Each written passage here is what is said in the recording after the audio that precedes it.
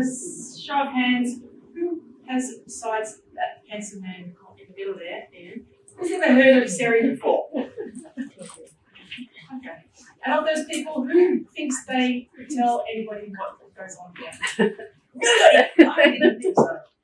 Okay, so thank you for this opportunity to give you a quick run through what actually goes on here. But I'm going to start at the end. So this young lady, Pauline Zeneca, is my rock star. She is when I first met her, she was a PhD student, a few years ago now. PhD student working in melanoma research, and she was a career academic. She came to CERI, she did a few things here, and she would constantly say, I don't know what I'm doing here, I'm so out of my comfort zone, this feels weird. Anyway, she is now doing everything she can to translate her research into changing people's lives. And that's what CERI is about. It's about creating Pauline Zenecas who can change their view on their possibilities and how they really make the world a better place. There was no doubt that that's been the focus all along. It's just different now. So instead of writing paper, getting another grant, writing paper, getting another grant, and that's her life, she's now translating her research to make a difference in people's lives in a very real way. She wants to start a company. She wants to make sure that her technology gets out and is accessed by people like us, and that the business stays in Western Australia. Wouldn't that be awesome? Instead of licensing it to a big pharma and then go make shitloads of money somewhere else. And our technology is lost. We do that very well here. Just to give you stats, in the Growth Innovation Index figures for creating knowledge, Australia does an awesome job amongst the OECD countries. We do great. We can hold our heads up high, but I doubt that anyone in this room has doubted that. However, we are last in amongst the OECD countries of translating the knowledge we create into something useful to others. We let everyone else do that for us. So that's another thing that CERI's trying to do, is to change that. So she's gone from being a career academic to wanting to change the world with technology and start a company. And she's just awesome. She made it to the front section of the business news, which happened to be page 64 of the West Australia. I'm still not happy, but we're getting there. So you recognise this picture? It's home, right? Probably paradise on earth. One of the most beautiful cities in the world. It's a great place to live. This is what we don't want. So remember all those headquartered businesses on the tops of all the buildings? Resources is kind of dominating our economy here. In fact, funding in the resources economy is crowding out funding in anything and everything else. So when there's nothing left to dig up, and when those headquartered countries go off to Brazil or wherever they find more of what they're looking for, what are we left with? That's the problem that CERI is trying to address. And with your help, creating the leaders of the future and the industries of the future in Australia. The future is in your hands, really. So we're here to help you finish the job. Because we don't want the Mad Max scenario. So our focus is university graduates, students that have decided to go through that academic, at least graduate, and then move into who knows what. So we're all about enabling those people not only to believe in themselves, but to really change the world with their technologies. And at the moment, the statistics for university graduates to go on and do a postgraduate degree, to go on and become a professor, is less than 1% of those researchers who do that. So what do? Are we preparing them for the future? And the future's it's changing at a very fast pace. It's different now than it was when I started talking, right? So how can we prepare these guys? Well, we need to give them a diverse set of skills, not just make sure they know everything about very little, which is what they tend to do, unless they find a broad degree. So I've told you why, and that's a big thing about how we work with the researchers and students that come through CERI is we start with why. Because when you start talking about the how and the what, you lose people. If I started talking to you about the molecular genetics of cystic fibrosis, I can see you glaze over from here. But if I told you that I was helping young people or parents, carriers, anyway, the story is very different. What we're trying to do here is bring together an ecosystem of policy, of government, of universities, of investors and businesses, as well as the participants in our program. And I have saved the program to last.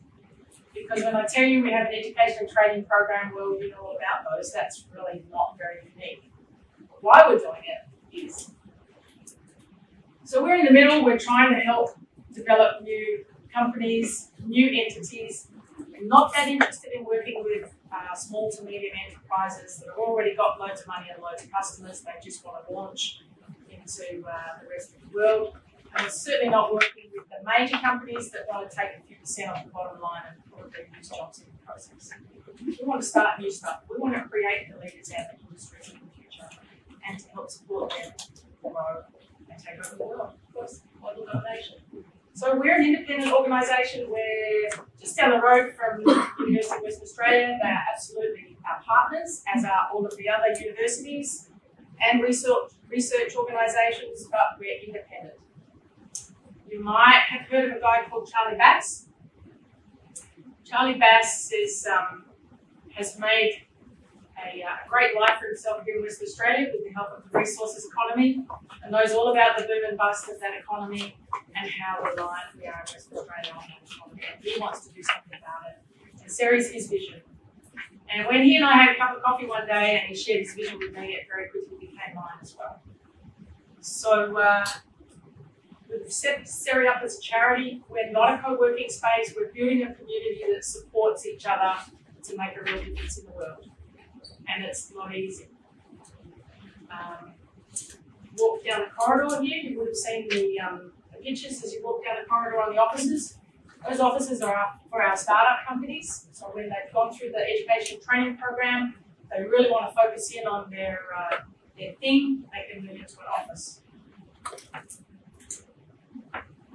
So the other thing that makes us a little different, in the companies that we support, we take no equity, we don't own any IP.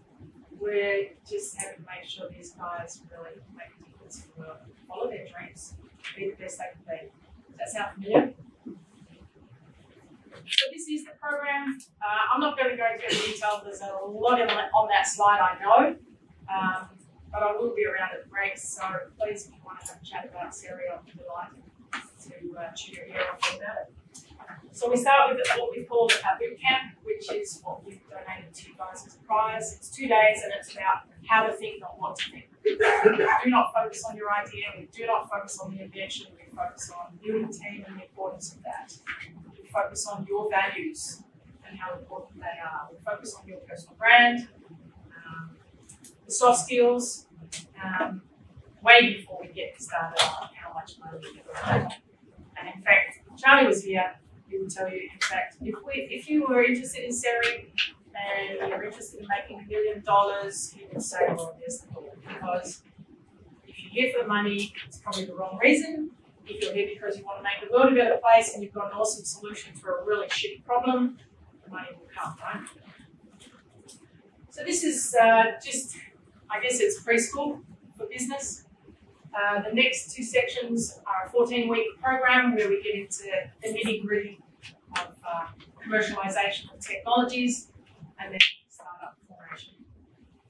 We also have a mentor program that we brought from MIT, which is a team mentor program. So it's not a mentor face-to-face, it's 3 mentors.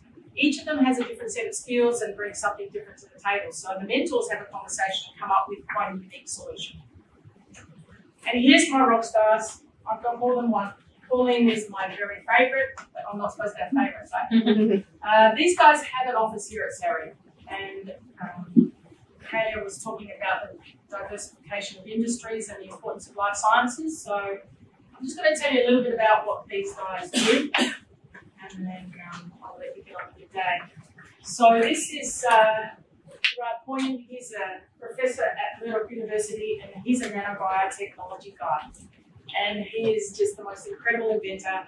His current project is working on nanotechnology to create enamel so that we never have to have another filling. Wouldn't that be awesome? Yeah, he's working way too slowly for my liking. This guy, Paul Berge, he came from the business school at UWA, and he has a light board. You might be interested in this. So he doesn't have a whiteboard, he doesn't have a blackboard, he has a light board. So it's Perspex, and it's surrounded by an LED strip. And when you write on that glass, it's Perspex with neon coloured textures, because of the LED, the light just bangs out. It puts a GoPro on the front of it and films himself so that when he's writing, it's backwards, but the filming reverses it. So that when you're sitting at home watching his lecture, you can see his face and what he's writing, and you can read what he's writing. How cool is that? Awesome. So, you know, if we are really outsourcing education and you want to sit and look at your lecturer, wouldn't that be a great way to do it? These guys are working on soil health. That's a rhizobium, particularly interested in legumes, and making sure that the right bacteria in the soil for the best outcome. Okay. This is my last slide. This is Marion Stern. She saves lives for a living. And I mean that literally. Marion Stern is professor at Cell Therapies Unit in Royal Perth Hospital. She's been developing a process for isolating and preparing stem cells for transplant. So her main line of work is with bone marrow transplant patients, but she's developed a cure for Crohn's disease. So the health service can't afford to give us all a cure to Crohn's disease, and it takes a long time. So her path to market is to set up her own company and go through all the legal procedures and legislation so she can do that herself. Quite amazing. So she can isolate bone marrow from a healthy person and create enough tissue to transfer it into unrelated, unmatched recipients. These guys, another agriculture group, they're working on reducing the amount of fertiliser that farmers use. So at the moment, most farmers will just spread fertiliser over everything, the same amount everywhere. And these guys are trying to reduce the waste and the over-fertilisation by making sure that fertiliser only goes where it's really needed, and you get less where you don't need it so much and more where you do. These guys have an app. They're a little bit different to our usual more deep tech research stuff, but they have an app that connects students to tutors.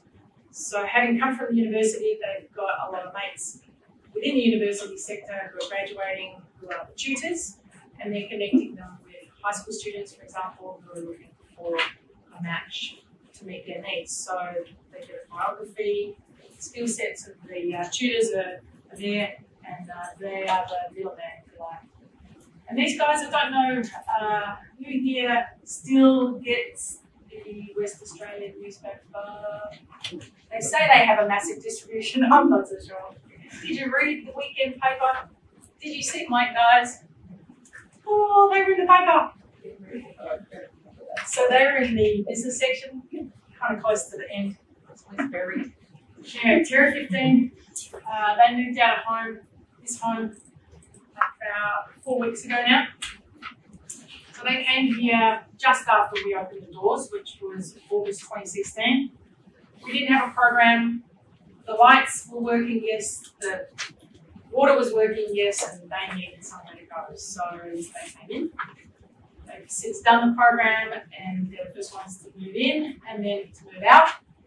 They came with 3 ideas, one that was matching the current technology, one that was a bit better than the current technology, and the third one, which they called their moonshot. And they now have version 4 or 5 of their moonshot. They have over $1 million of investment, and they have a couple of awesome customers that are keeping them very, very busy.